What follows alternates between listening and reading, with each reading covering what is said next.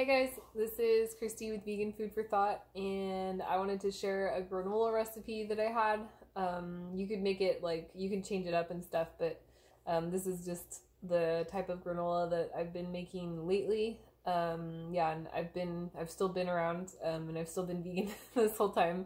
I know I haven't posted in a while, but yeah, I just wanted to share this recipe because it's kid friendly and it's really good.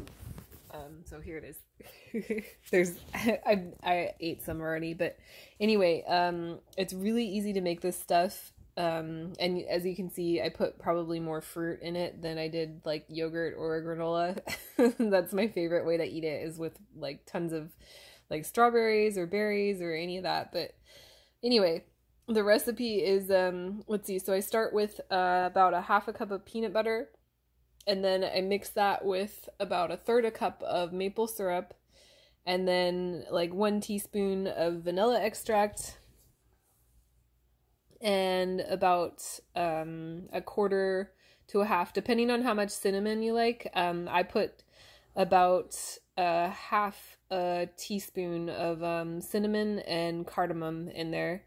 And pretty much just as much as I could get in there. Like, I really like that stuff, but you can add more or less of that. But yeah, those are, and then I added hemp seeds. I did about a third a cup of hemp seeds in there and just mixed it all together.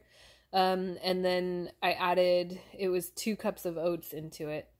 And you just mix all that together. And then I added, let's see, there's dates also. But first I bake the mixture, the granola mixture, because last time I put in the dates, and if you bake them, they kind of get too dried out. So anyway, bake the granola at 350 for about 25 minutes, and just, yeah, until it's about golden brown and got a little crunch to it. And then I just finely chopped like about 3/4 of a cup of dates, as small as I could, and then just added those in, and that's my granola. It's really good. There's some almond yogurt in there, and yeah, I had to share it. I figured I couldn't not post it. Yeah. So, the other thing was that I was thinking next time I would want to try like some orange zest in this. I would do all the same spices and then orange zest and maybe like some ginger, a little bit of either ginger powder or really finely chopped like minced ginger into it.